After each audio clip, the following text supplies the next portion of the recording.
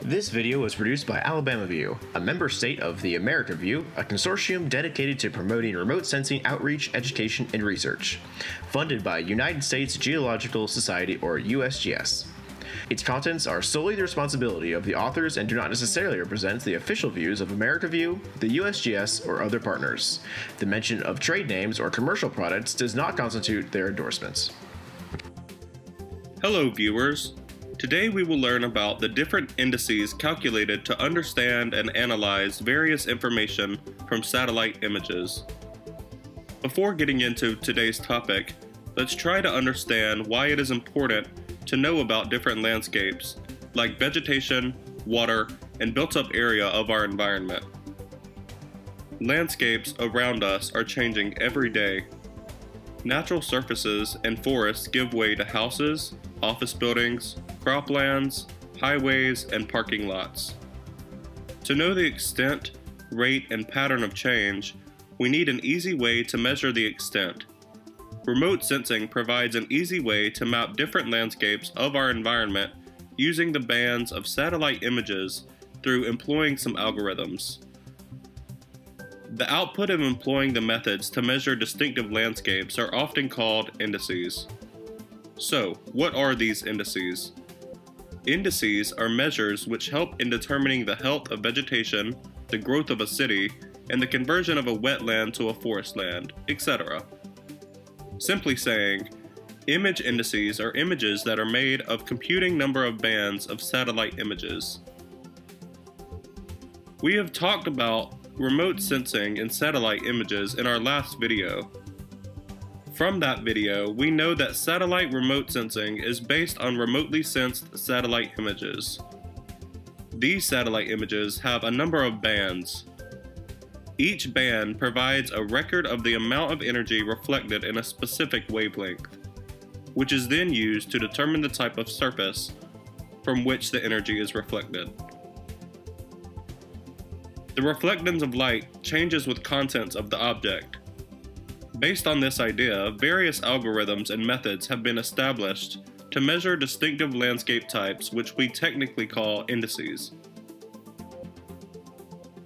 These images emphasize a specific phenomenon that is present, making the target features and the degree of those features more visible and distinguishable. For instance, a vegetation index will show healthy vegetation as bright in the index image, and unhealthy vegetation darker, and barren terrain as completely dark. So, why do we need indices? Different indices help us with the acquisition of land cover, landscapes, and ecological and aquatic information from satellite and drone data through the analysis of multi- or hyperspectral imagery bands. So, we can easily determine our desired land cover distribution in a large area. For example, you want to know the cropping pattern distribution of an area of 2,500 square miles. If you want to do that by survey, it will cost a lot of money and time. If you use satellite images and do the vegetation indices, you can easily measure the cropping pattern and distribution with minimal cost of time and money. So, what are all the different indices? Among different indices analyzed from satellite images, some popular indices are vegetation and soil indices, water indices, and landscape indices. Different indices help categorize different land classifications, such as vegetation, mining, forest, bare soil, pasture, water surfaces, and industrial. There are various types of vegetation and soil indices, such as Modified Soil Adjusted Vegetation Index, Normalized Difference Vegetation Index, Perpendicular Vegetation Index, and Soil Adjusted Vegetation Index. Among all of the above indices, NDVI is the most popular and widely used, so let's talk about it.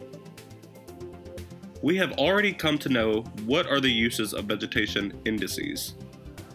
But do you know what the theory is behind measuring NDVI indices? It's very simple. We know that photosynthesis, or the making of food for trees, requires water and carbon dioxide and light. Leaves reflect near-infrared light, or NIR, when sunlight hits onto them. So, a healthy plant with good photosynthesis activity can be analyzed by comparing NIR with visible red light. Unhealthy vegetation will reflect more visible light and less NIR. Healthy vegetation will absorb most of the visible light falling onto it. Originally developed by NASA, the NDVI index is widely used based on this theory. NDVI values range between 0 and 1 due to the normalization procedure. Very low values of NDVI, -1 to 0, correspond to dead plants and inanimate objects. Unhealthy plant and moderate healthy plants have a NDVI value between 0 and 0.66. Tree canopies and healthy vegetation like forests provide NDVI values close to 1. The above figure shows typical NDVI values for different ecosystems.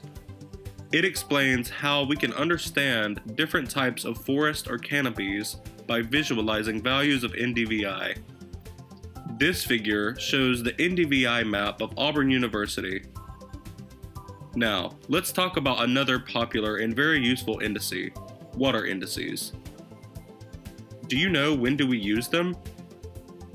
Basically, water index is widely used when you want to remotely identify the water content in a large area.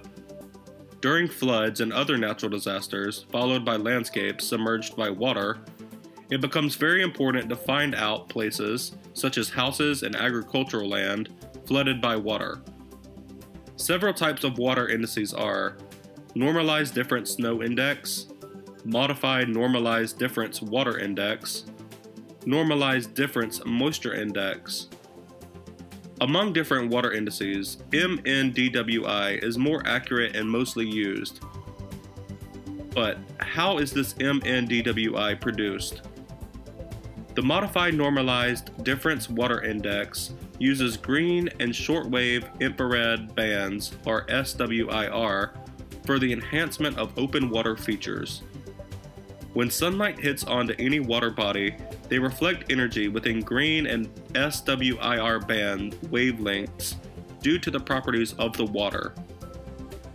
MNDWI also diminishes built-up area features that are often correlated with open water in other indices. Here, the value ranges also range from -1 to 1. The higher values, close to 1, represent greater water content in that landscape, and lower values, close to -1, represent less amount of water content. Because MNDWI is sensitive to the water content of plants as well as bodies of water, it is often used for drought monitoring, recording yield reductions, reservoir discharge, and the lowering of groundwater levels. In MNDWI, values for water bodies are larger. Vegetation has much smaller values, which makes distinguishing between vegetation and water bodies easier. Built-up features have positive values between 0 and 0.2. There are also some landscape indices. Some examples are Burn Area Index, Normalized Burn Ratio Index, and Normalized Difference Built-up Index. Let's talk about NDVI. Among other landscape indices, NDVI is very widely used. So, what are the uses of it? Mostly, applications of NDVI are watershed runoff predictions and land use planning. NDVI shows the paved or impervious areas, so it becomes easy to design the route of watershed runoff in any area. So, how is NDVI made? The Normalized Difference Built-up Index uses the near-infrared and shortwave infrared bands to emphasize man-made built-up areas. It is principally a ratio based to mitigate the effects of terrain illumination differences as well as atmospheric effects. It helps to detect the urban built-up areas automatically. It analyzes the reflectance within the range of those two bands. The value ranges from -1 to 1.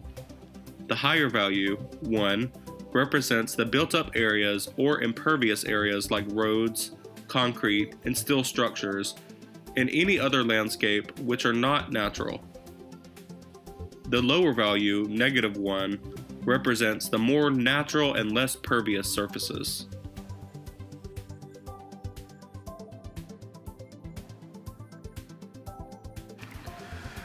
Do not forget to like the video and subscribe if you haven't already. Also be sure to check out our other videos if you're interested in remote sensing and its wide variety of applications.